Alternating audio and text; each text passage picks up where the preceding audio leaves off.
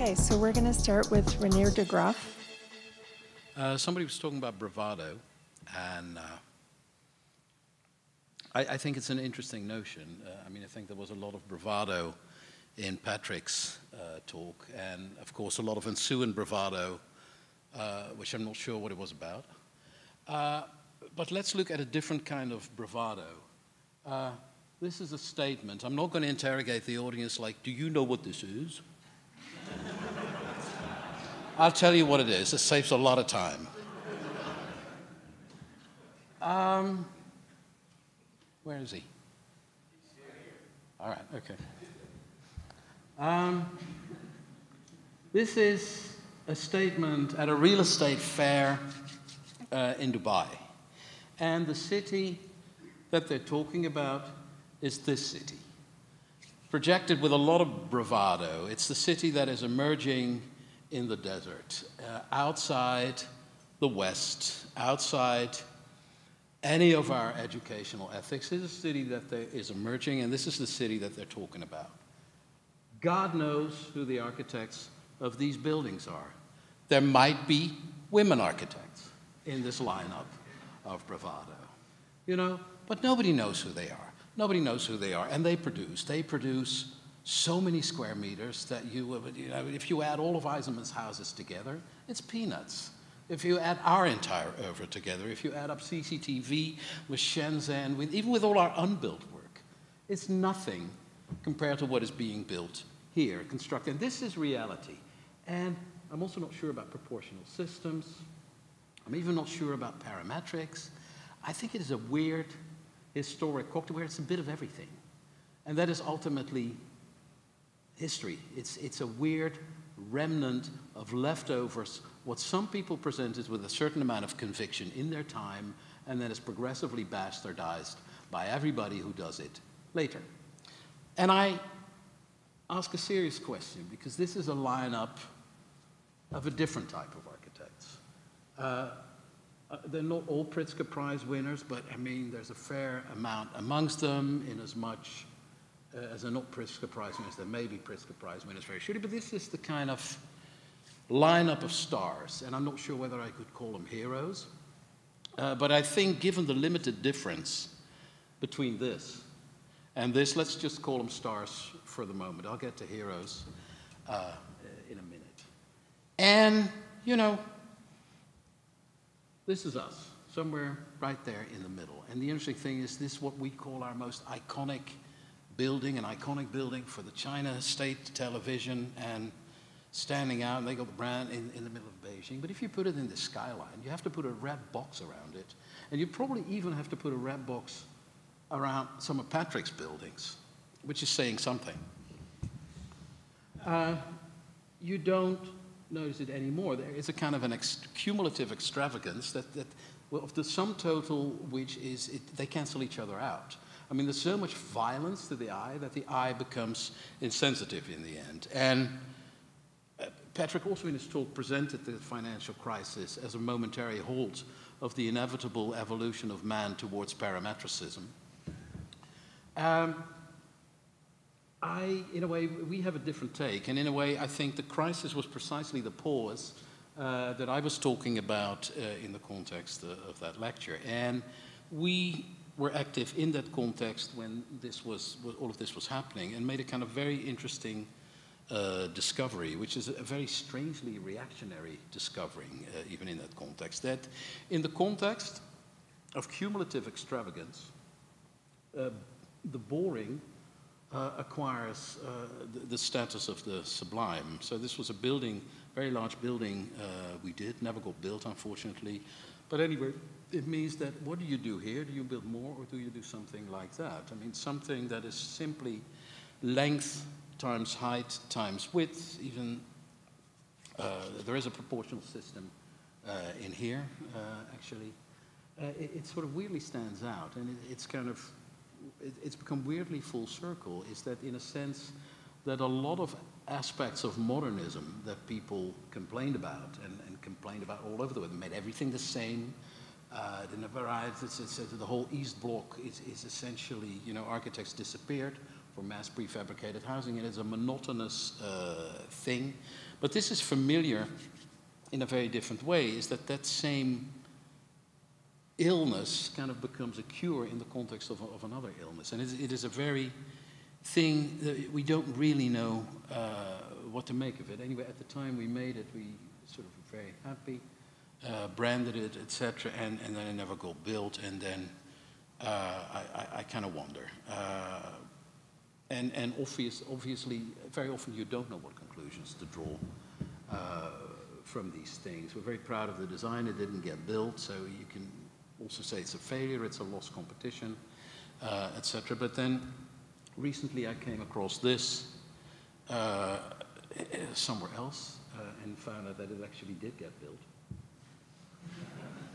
I do not know the author. This is the Holiday Inn in Beirut. It has bullet holes to the front, friendly bullet holes. I mean, I don't know, I will again not ask or quiz the audience. It was a hotel in Beirut that, you know, was the prime scene of the civil war. Every room was fought over. This is a Palestinian freedom fighter or fighter, participator in the war in front of a poster of Nasser. And that was 30 years ago, more. And today the building stands in Beirut, and Beirut develops. I mean, Beirut is hot on the property market. All the imars, all the kind of Middle Eastern property, Solidaire, they all move in there and they make modern architecture. There have been numerous plans to bring this building back to life. They've all failed because the finances don't add up, etc., etc., etc. And across the street, this is being built. This is somebody else, a Pritzker Prize winner. Doesn't matter who they are. Heroes of modern architecture, and there's this strange scene in the city, you know, of empty space that cannot be filled, evidently, and another building of a similar size going up right across it. It looks different and it looks somewhat similar. It's modern architecture and it's modern architecture. It's the 20th century, it's the 21st century, and in a very strange way, there is a stylistic continuation of modern architecture, practiced quite aggressively by very well-known architects, lesser well-known architects. Of course, the building is celebrated, but at the same time also vilified. I mean, a lot of our efforts, and that's the tragicness of stardom, is both celebrated and vilified. And I think it is very important. The reason to look at context is to look at the criticism that comes around. You know, drives up, it's an aid in driving up Beirut's property prices. It's part of a global movement of this type of building happens there. There's another architect who does something similar. That happens all over the place, all over the place. Respectable, and this is now the generic, if you would do a similar effort that Jeffrey did with Guggenheim on residential projects, this is what you find. In a way, a kind of international style, a kind of collective style, and a style that is increasingly running into trouble. This is the Chinese leader, in a way, claiming his country back.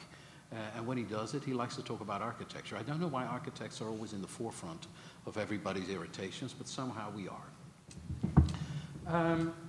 Architecture should be like sunshine from the blue sky and the breeze in spring that will inspire minds, warm hearts. It's wonderful prose.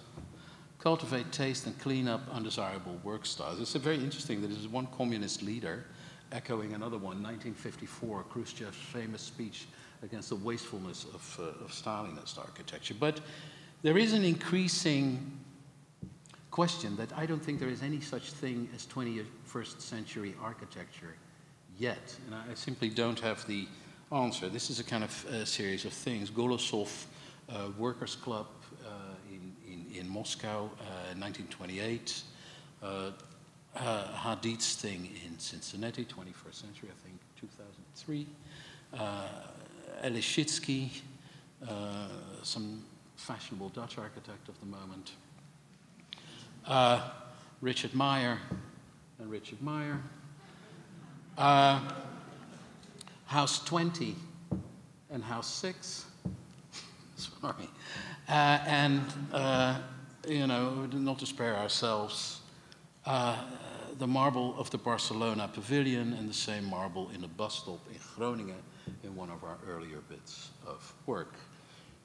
1914, the year when World War I began, this was the prototype, and in a way the summary of the invention of what reinforced concrete allowed. A separation between load-bearing and separating structures, and the start of the plan libre and of Corbusier's 5 rules. That is still there. This is an unfinished structure in Greece that is not finished deliberately for tax reasons and clearly the economic state of the Greek economy. But in very many ways, for me, it's a very significant image, because that invention, where is it, has become a generic condition. It exists in every form, in almost every building. That is the same. The image is almost one-on-one the same, but nevertheless, there is a marked, enormous difference. The same repertoire of economy of means, rational production, all of those things that at one point was meant to serve the greater good. We built efficiently, we could build quickly, so we could build for as many possible people as cheaply as possible, and to make the blessings of modernization available to a large number of people. That repertoire today serves an entirely different purpose. It largely serves the fact that buildings are built efficiently and built cheaply doesn't mean they're sold cheaply. In fact, they couldn't be farther apart. And the same repertoire that served one ideology serves another one in the 21st century, where it becomes completely complicit in a kind of profit maximalization and the financial mechanisms that now determine architecture. Everybody that does a modern building is supposedly a progressively, relatively enlightened, well-thinking individual. There's a lot of pride about it, but at the same time there is a complicitness, an unwitting complicitness, in the fact that that whole instrumentarium is abused for entirely different purposes. So thanks for stealing my thunder, but I'll briefly bore you to death with an economist. There is an interesting coincidence, and I don't even know if it's more than a coincidence, but even if it is a coincidence, it's a striking coincidence. A French economist, in a way, who's analyzed the behavior of capital over a very, very long period of time, compared the return on labor vis-a-vis the return of capital, and argues that as soon as you make more money from money than you do from working, inequality inevitably is on the increase. So he analyzed the two curves, very long period in time, and in his economic thinking, the 20th century is at least an economic anomaly, the result of two opposing systems that kept each other in check and that exercised apparently enough counterforce on the natural tendencies of capital to inverse that relationship. And now, if you look at that and if you zoom on that and you analyze the period more precisely, what you find is that in any way, many of the utopian visions, particularly the utopian visions of modern architecture, roughly conform to that same period, the period that social mobility was possible, and therefore there was social mobility that could be cast in stone. And there's a very thing that gap begins to close that more or less coincides with the demolition of Pruitt-Igoe. I'm sure this is 100% a coincidence, but in the course of any narration, it's a coincidence that is simply too beautiful not to tell. So after Pruitt-Igoe, there is a distinct, there is skepticism, Patrick referred to it, about the powers of modern architecture beyond architecture itself. The mood becomes pensive, books, but they've even stopped doing that. If you zoom out again, therefore you see that the utopianism, in the context of which many of us, and even guys like me, were educated, and the whole notion of modern architecture as an endpoint of evolution, may in fact be nothing more than a short anomaly, as may be our values. Anyway, blah, blah, blah. The period more precisely, 1940s to 1989, from Sarajevo, the killing of Franz Ferdinand, to the fall of the Berlin Wall. It's very interesting that the two most prominent writings of those years. The start of that period is the Futurist Manifesto, and the end of that period is a vision of Britain by Prince Charles.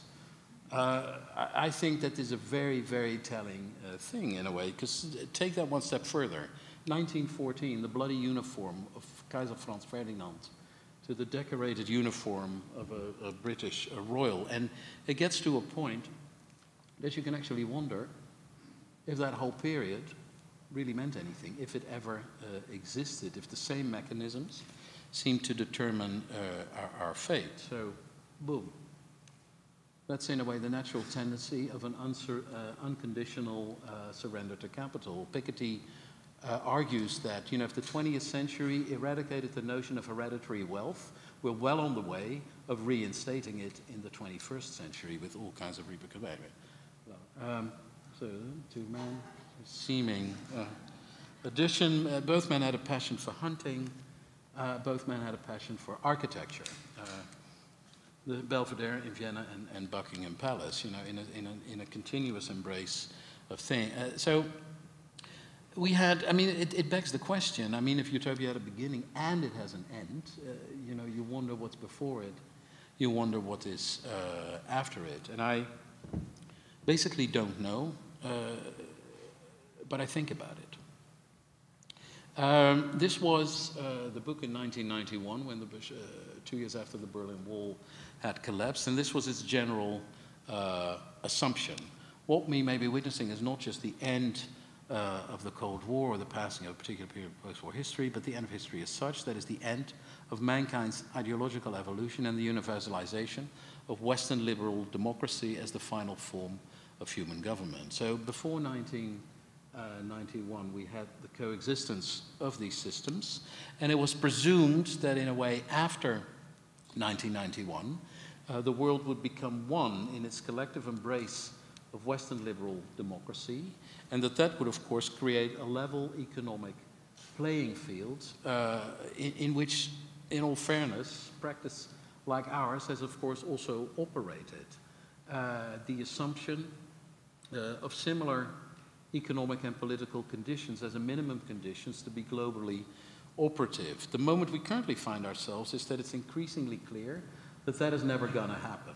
This is our admittedly simplistic representation of the global political situation of the present. Let me explain it. There is democracies, blue, so it's in a way a hereditary situation. There you have election. There is dictatorship. There you don't have election. And then there is an increasingly successful political category where you have elections, but you know the outcome in advance.